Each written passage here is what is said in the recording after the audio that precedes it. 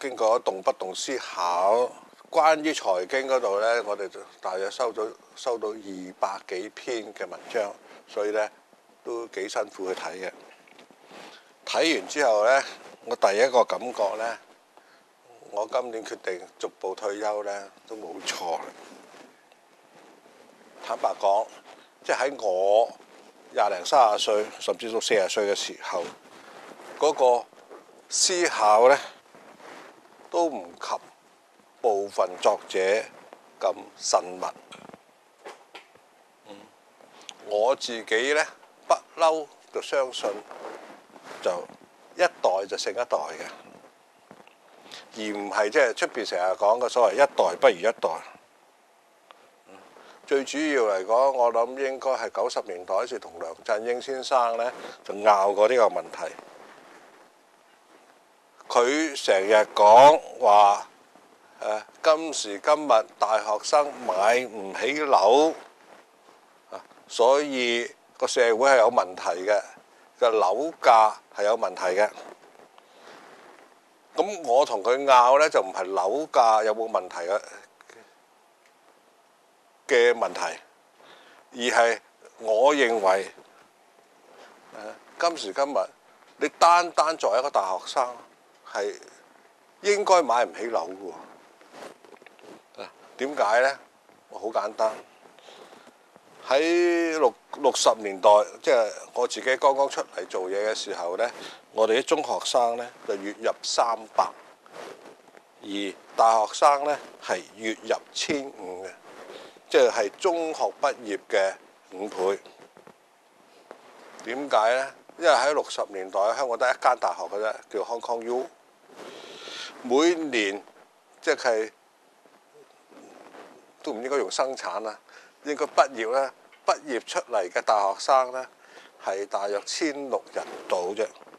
而全香港對大學生嘅需求當然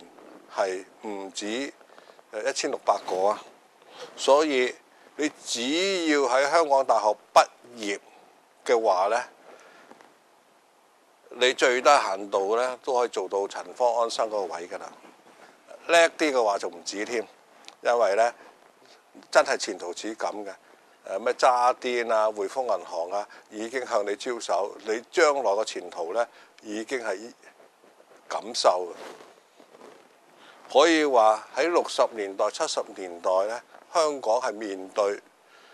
大學生供應不足時候，你只要大學畢業嘅話呢，你就感受前程。所以好多人都認為，只要送啲仔女去大學讀書，讀完書之後呢，佢嘅生活水平呢就砰一聲就跳咗上個中產階級㗎啦。但係今時今日呢，香港大學已經8間，而留學生係無數，再加埋內地出嚟嘅大學生，每年香港大學生嘅供應量呢，以香港畢業嘅為例呢，已經超過10萬。即係出國留學翻嚟嘅就冇統計數字，內地出嚟嘅亦都冇乜統計數字。我自己初步估計，每年大學生嘅供應量呢，應該係超過20萬，略少於30萬到啦。咁我又想問下，香港地所有企業嚟講咧，加埋個數目字都唔夠30萬間，佢哋冇可能年年都請大學生㗎嘛。咁可以話，去到今時今日，大學生面對嘅問題呢，就剛剛相反。60年代呢，就供不應求，今時今日你純粹話大學畢業啊，甚至你有個 MBA 啊、碩士啊、博士呢，面對嗰個問題呢，已經 oversupply， 供應過剩。咁經濟學入邊就係所有 oversupply 嗰啲呢，個價錢呢都係偏低嘅。有時你打開即係其他報紙啊，我諗信報就冇嘅，其他報紙呢都係點樣去標榜，即係今時今日嘅大學生幾冇用。其實呢樣嘢呢係對大學生好唔公平嘅。你唔可以用即係每年供應量20幾萬個之中抽幾個失敗者出嚟作為代表，而認為今時今日嘅大學生就唔等於60年代嘅大學生。第一，環境唔同，以前你屋企啊冇得幾廿萬身家，60年代幾廿萬喎，唔係而家嘅幾廿萬喎。因為而家嚟講，你住廉租屋呢，你嘅身家都超過幾廿萬㗎啦。因為呢，而家係研究緊你如何擁有幾百萬身家嘅情況下，如何過你啲退休生活。因為呢，你想退休嘅話呢，幾百萬呢已經最低要求。但喺60年代幾十萬係好多，可以話入得香港大學嘅學生本身已經出自中產階級或者富有家庭，而今時今日可以話，只要佢勤勤力力，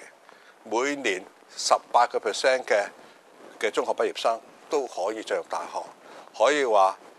嚟自所有唔同嘅家庭，即係甚至嚟講，我可以見到甚至單親家庭啊，攞綜援嘅家庭嘅仔女，只要你勤力嘅話呢，都可以入大學啦。咁所以第一件事，入大學本身嗰個門檻呢係低咗好多嘅。